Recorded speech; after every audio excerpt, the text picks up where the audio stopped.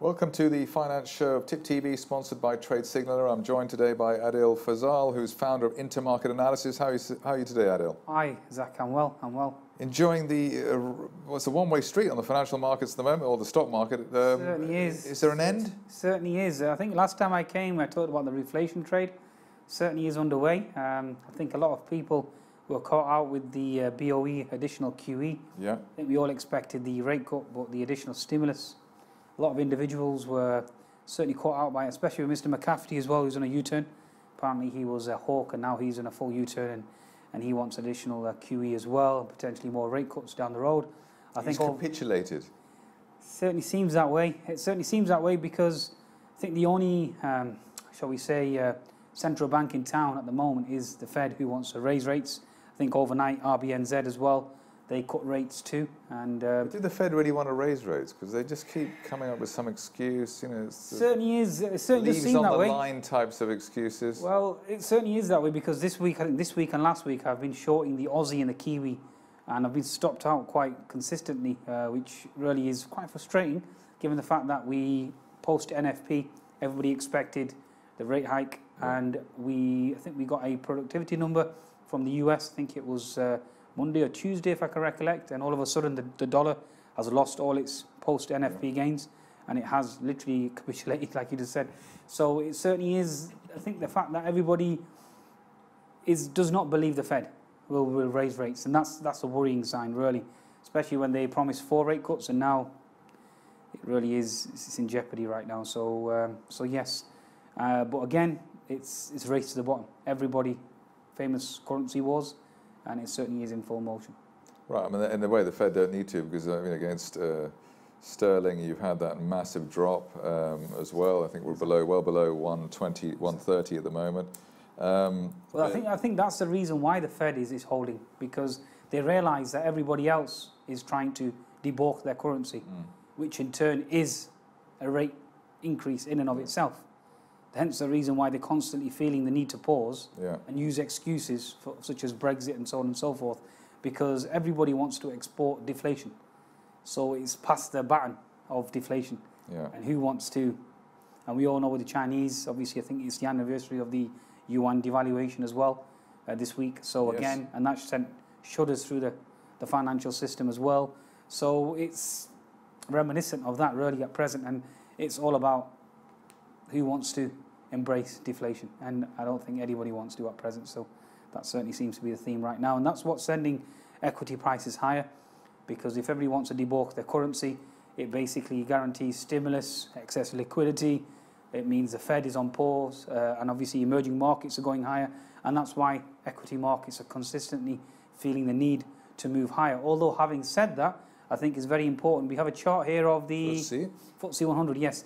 This is an interesting chart because we had a slight problem this week with regards to BOE buying bonds. I think it was Monday or Tuesday. So again, that's certainly starting to present a problem with the ECB as well, certainly presenting a problem. So again, that's going to be interesting going forward, whether or not there's sufficient amount of bonds, such as... There are no sellers if people think that rates are going to go lower.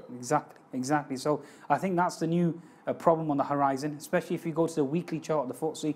You can see that the FTSE has tremendous resistance around the 68 or 6780, if I can recollect. So sorry, 6870 at present. So there is that horizontal resistance going back historically. So we are going to face turbulence in this zone here. Okay. So again, given the fact that oil, given the oil supply data as well, oil is starting to face some resistance. The gilts certainly are flying high. Okay, the GBP or US, the sterling certainly is starting to find some support as well. It hasn't tested the previous low.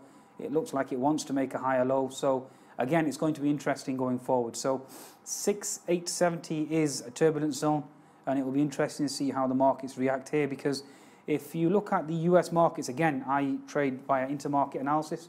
I run my live analysis service on the TradeSignaller app.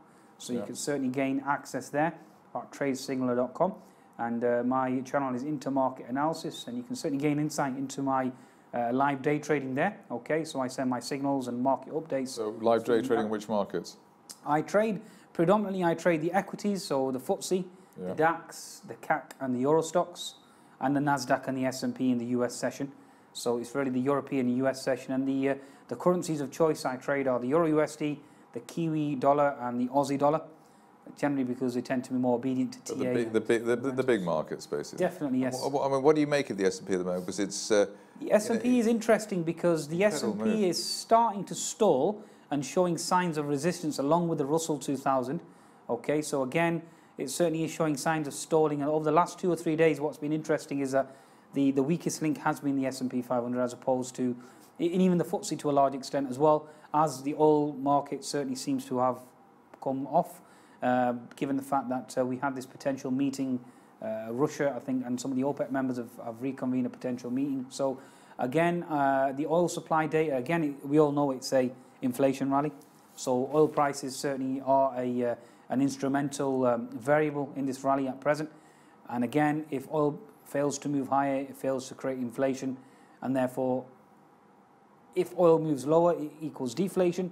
Deflation equals central banks increase stimulus, and vice versa. So really, so that's your intermarket analysis, really, just spinning the plates of different markets. Yes, definitely. The bond market obviously is a key. Again, it can't be as reliable as it was historically due to the fact that central banks are manipulating it as such as the BOE failing to buy obviously additional bonds, etc.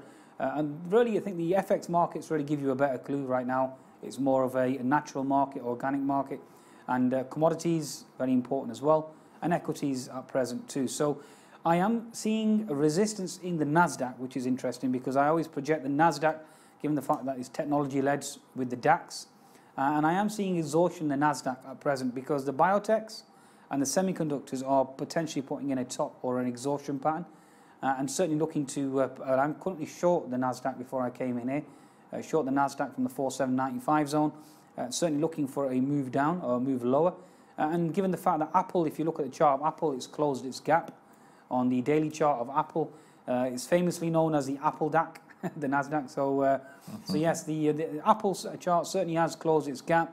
Again, we all know it's very heavily weighted towards Apple. Also, the likes of eBay, Amazon, Alphabet, etc. Facebook as well. I think they had a report in terms of their targeted advertisements, etc. Certainly a decline in revenue there. So again, looking for weakness across the Nasdaq. Again, Nasdaq is a good harbinger, a leader based on intermarket analysis. Well, it just reminds me of the DAX actually. With the DAX, we had DAX had a gap. I mean, this, you know, we had a resistance line break, which yes. I think you probably noticed as well. But let's just say it was, I wouldn't really focus on the is it broken or not broken? No, I would focus on the gap at 10,740. There's a gap on the daily chart at 10,740 on the DAX.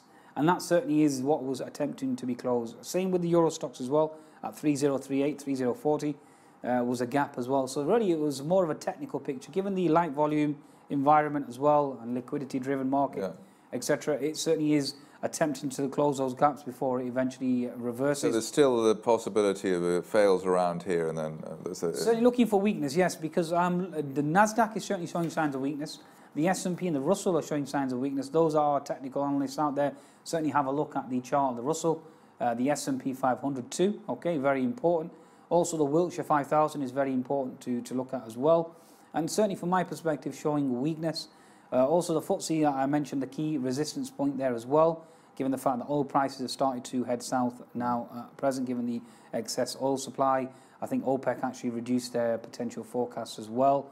So again, it's, from my perspective, the dollar, from my understanding right now, post-NFP, also we had the US JOLTS numbers as well that were pretty strong.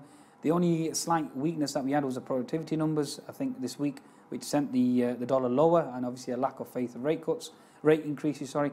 I do believe that the dollar is really poised, it's in a position right now to certainly move higher, okay? And I think that in and of itself, rate hike concerns and a hawkish Fed going forward certainly are going to cause some problems in the equity markets. On that note, Aadil Fazal, pleasure as usual. As always, founder of Intermarket Analysis, thanks for coming in today. You're welcome. You're welcome. We'll be back after the break.